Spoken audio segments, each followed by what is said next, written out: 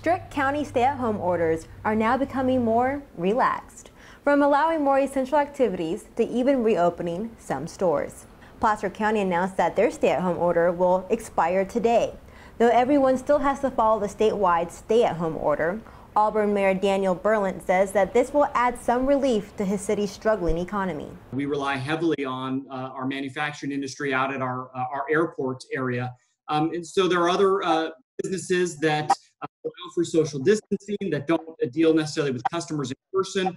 The state was not necessarily restricting from, but the county's order did. Berlant says that the city of Auburn is following the governor's reopening plan and getting ready for phase 2, creating a lower risk workplace. Some of those include where restaurants allow for outdoor dining, for example, where maybe there's a 6-foot clearance and you're in an outdoor space. Trying to get more of our boutiques opened up, but for curbside pickup.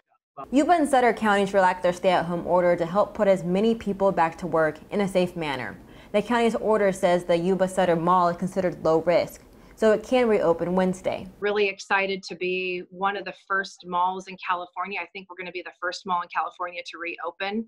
Like I said, we would not be able to do that without the support of our counties. Yuba Sutter Mall spokesperson Natasha Shelton says the mall reopening will help bring money back to the county through tax revenue and give people a sense of normalcy.